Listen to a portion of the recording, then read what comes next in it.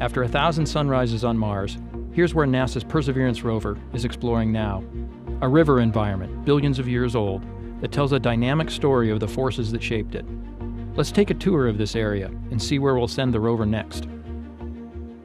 Perseverance is exploring Jezero Crater, where an ancient lake and river system once existed. If microbes ever lived here, signs of them could be preserved in these rocks. About 3.5 billion years ago, a river carved a canyon through the crater rim, filling the crater with water and depositing sand and rocks that formed a delta. On Earth, the record of such an ancient river and lake would have been erased long ago. That's why sending a robotic explorer like Perseverance is so valuable. Mars is a special place that preserves a unique record of things that happened in the first billion years of the solar system.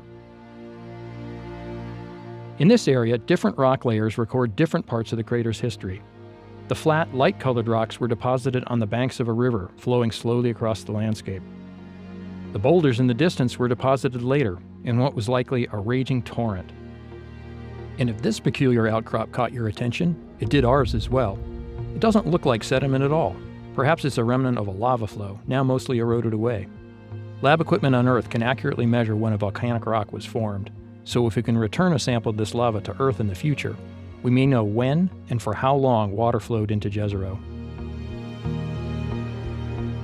From here, Perseverance will continue west. In the distance, you can trace the tops of the natural levees that formed at the near and far banks of the river.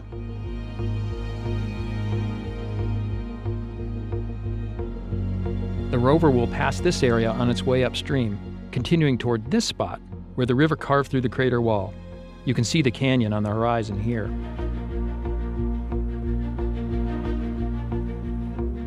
From there, Perseverance will be well positioned to head south and ascend this natural ramp that leads up and out of the crater. We're lucky to have a route the rover can safely drive up the rim right where we need it.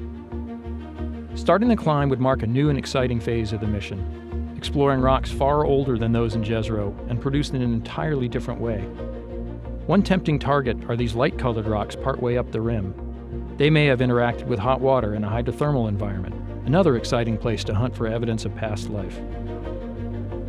Since finishing its study of the crater floor, Perseverance has been climbing the delta and piecing together the history of this once watery environment.